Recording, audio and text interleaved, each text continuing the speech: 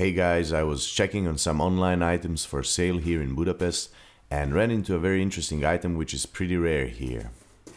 Since I turned out to be the only bidder, I got it for an extremely good price.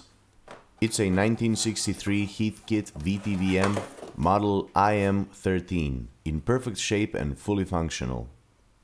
As far as I understand, it had been somehow originally ordered from US and assembled by the previous owner, who even wound the transformer for it and converted it to 230 volts.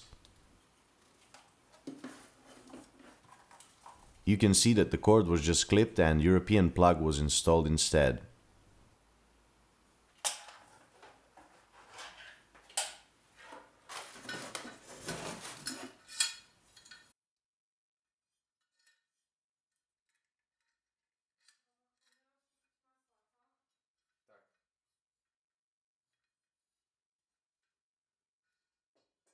It came with many cool accessories. The original manual is in perfect condition. I will make a high resolution scan, but you can also see a preview at the end of this video.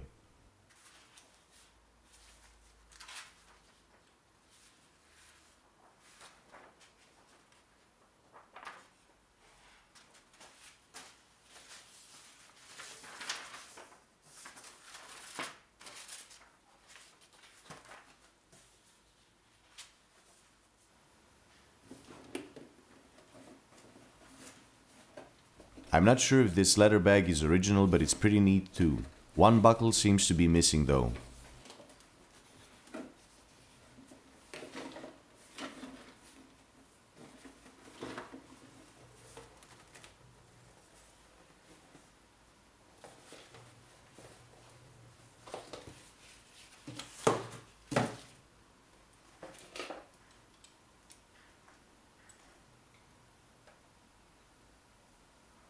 It came with two probes. This bigger one is the RF probe for troubleshooting radios and TVs, and the other one is a standard probe which is switchable between AC and ohms in one position and the DC in the other.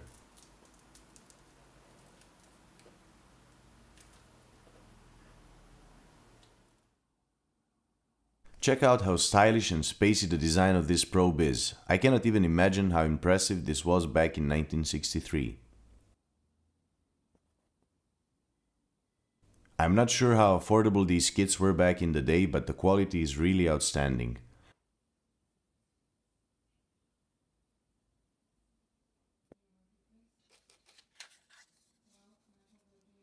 One of the most interesting things I've found in the box is the 5-core solder, which is still in its original package and hasn't been opened.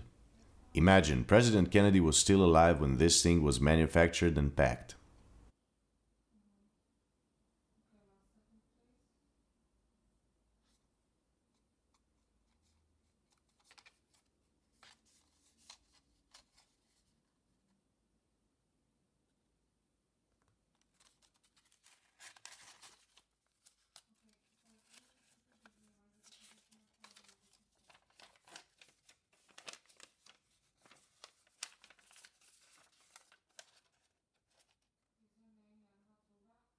Some nice quality assurance notes are here as well.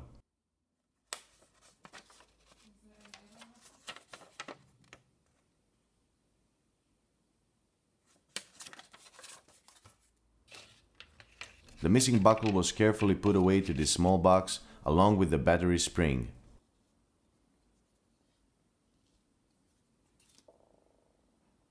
The battery spring is not used because the original owner added a tap and a simple circuit to the transformer to provide a DC voltage for resistance measurements.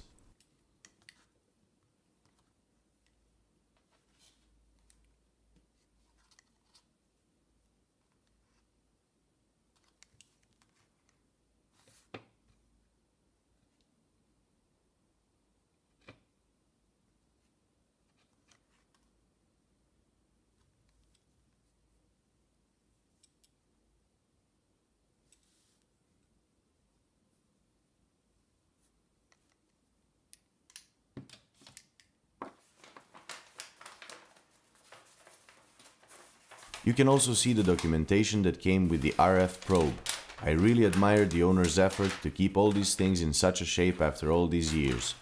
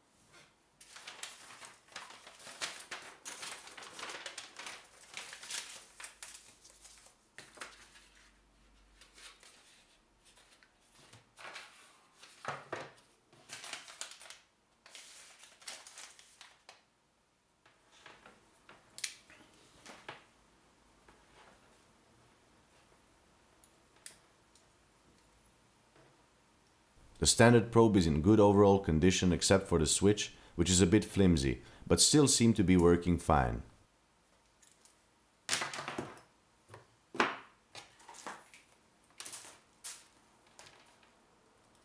I hooked the meter from end to end of the positive probe lead to test the switch and measure the resistor which is inside.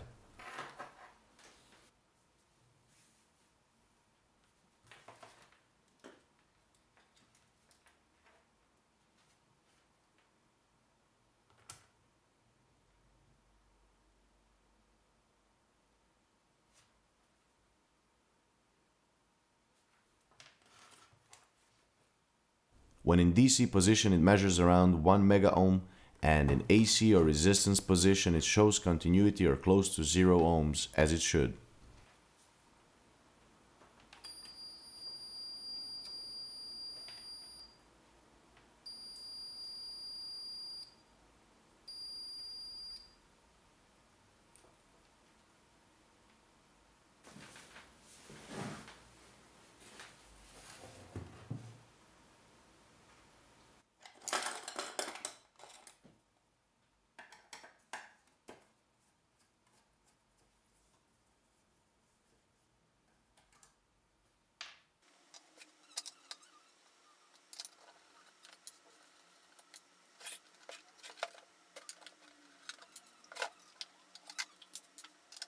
It's time to see what's under the hood. I just needed to unscrew about a dozen screws around the edges and the whole chassis just slides out.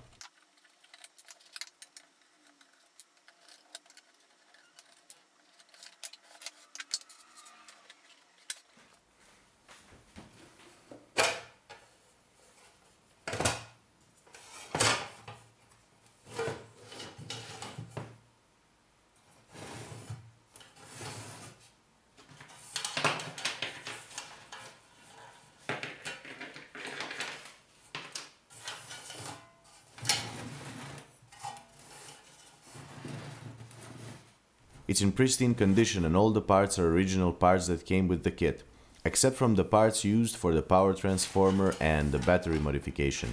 By the way, the modifications that the previous owner made are done well, and everything works just fine, as you will see.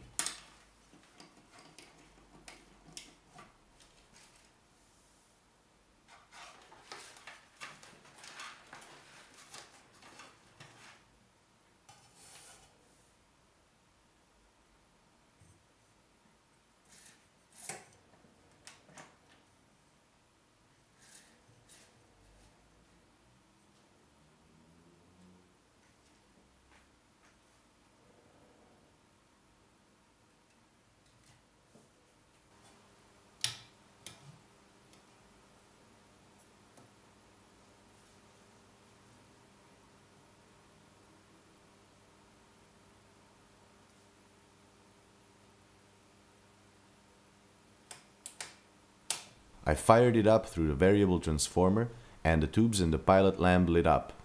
This VTVM, like most VTVM circuits, uses one 12AU7 and one 6AL5 tube.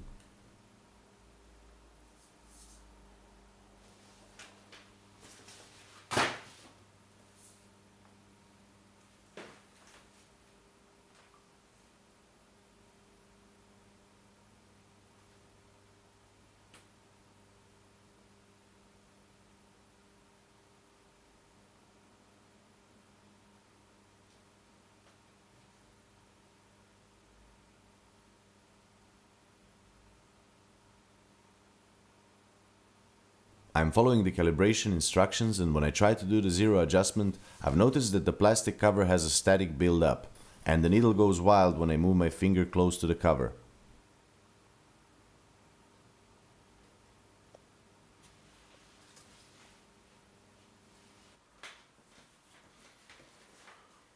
I had the same problem on my other RCA VTVM, and the best and the easiest solution is to take a bit of dishwashing liquid and a paper towel or something similar and just rub it into the plastic. It will clean the surface and also get rid of the static buildup.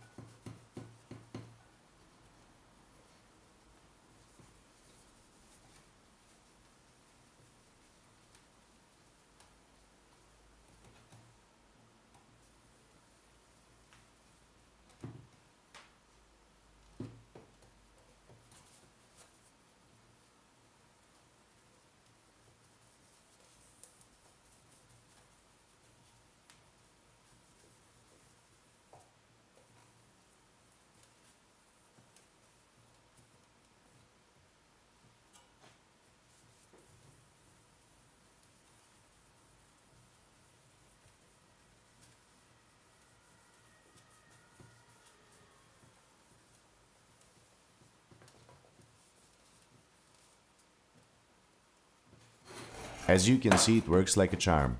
So once that's done, I switch the VTVM to DC plus volts and let it warm up for 20 minutes.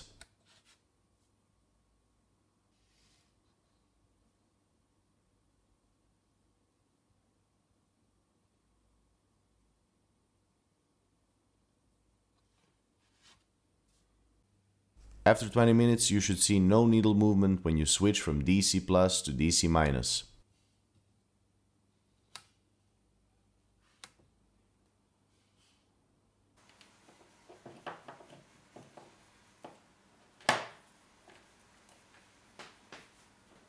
To calibrate the DC meter, I first measured the 9-volt battery with a digital meter and then hooked it up to a VTVM and calibrated it as accurate as possible. This is not really critical since VTVMs are used nowadays more as a visual aid than a high precision instrument. It's more important that all functions work fine.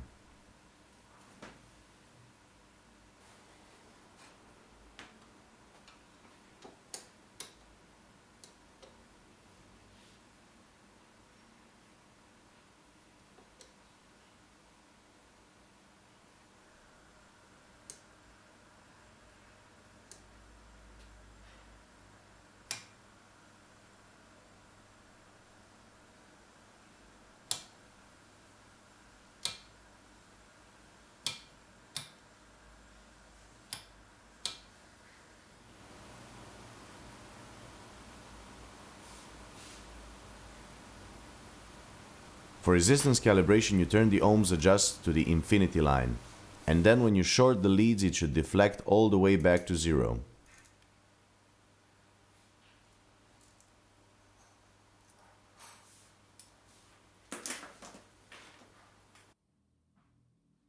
For AC calibration, I've connected the leads directly to the variable transformer and dialed in 100 volts.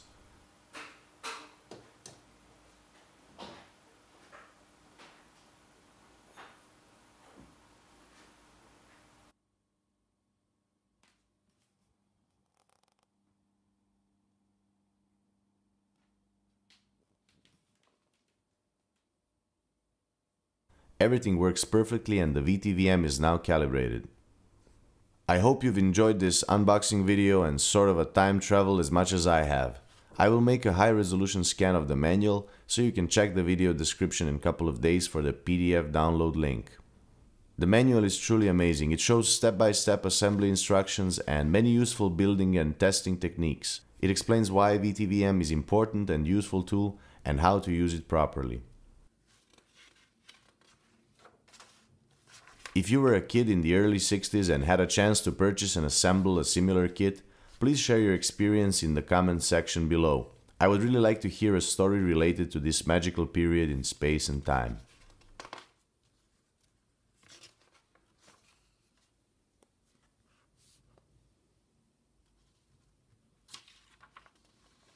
If you like this video, please hit the thumbs up and don't forget to subscribe. If you would like to see more videos like this one and other interesting projects, consider supporting me on Patreon. You can check the Patreon link in the description. I would like to thank you all and wish you a happy new year. Thanks for watching.